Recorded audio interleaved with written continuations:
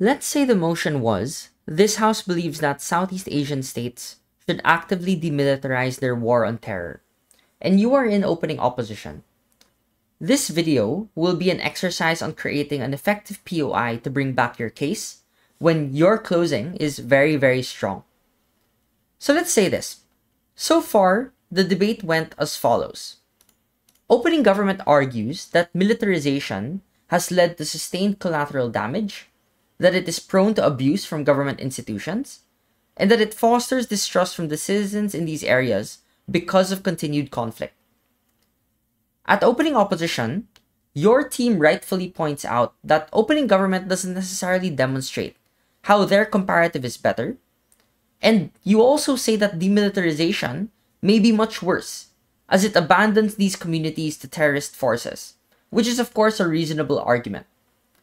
Furthermore, you give some reasons for why the military can gain the trust of these communities, and you even add incentives of reputation, social networks, and other existing checks and balances to demonstrate that the military will do their job well to protect these communities. So then, a closing exchange emerges, in which both teams seem to directly engage one another at a very high and more nuanced level than the opening half. Closing government runs reasons as to why the process of demilitarization can be done credibly by specifically allowing the entrance of international and humanitarian aid organizations. And they even hint at possible reconstruction and negotiation efforts with terrorists in the post-conflict, so long as the government commits to demilitarizing.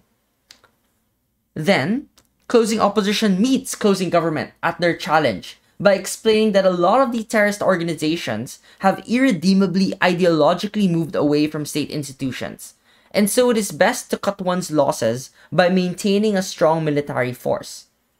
And you're opening opposition, right? And you start to quiver as well, as closing opposition even argues further to say that the military is a uniquely unifying force because it recruits members from local communities across different socioeconomic demographics on the basis of their allegiance to national security of the state, and thus they argue that this is a better mechanism by which local communities, international and foreign institutions will cooperate and invest to repair and rebuild these regions. Now, let's pause for a moment here. When faced with this prospect and situation, how would you specifically phrase your POI from opening opposition against the government whip? Remember, our goal is that we want to create a POI that meaningfully responds to the closing government material, whilst also highlighting the unique relevance of OO material that outweighs the contributions of your closing. At this point, the mistake that teams often do is that they just phrase their POI as, but you still have yet to respond to our material on XYZ, and they insert the label of their argument. Not only does this look very desperate, but more importantly, it is sincerely non-comparative. So even if you are correct, the judge cannot easily use this POI as a means to weigh it against other teams, because you're merely just repeating something that was already said, and you're just adding in the complaint that, oh, you didn't respond to this. Well, so what if they didn't respond to it yet? It's not clear what the implication of this is for whether you should win or whether they should lose. Instead, consider this POI. Your impacts of international aid and post-reconstruction are contingent on creating a safe environment. This ignores our analysis that the military is a uniquely stabilizing force because continued security presence is a precondition for trust. Again, let's pause here. What have we done at this POI? A while ago, our argument was on the numerous incentives for the military to conduct its security measures well. But we only made this argument only to the extent of avoiding abuse and gaining the trust of these communities.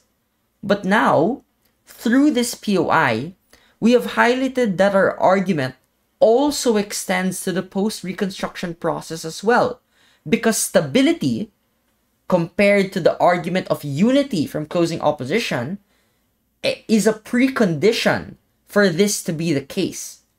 So even if closing opposition, again, attempts to also co-opt the argument of cooperation from local communities through their mechanism of unity or the claim of unity, we provided that the standard of stability is more immediate, more approximate, and more important, thus, for the purposes of this debate.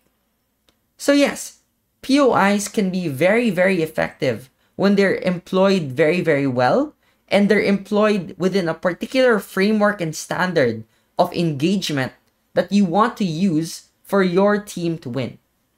Alright, that's it for today's video. Thank you for watching and good luck with constructing your POIs.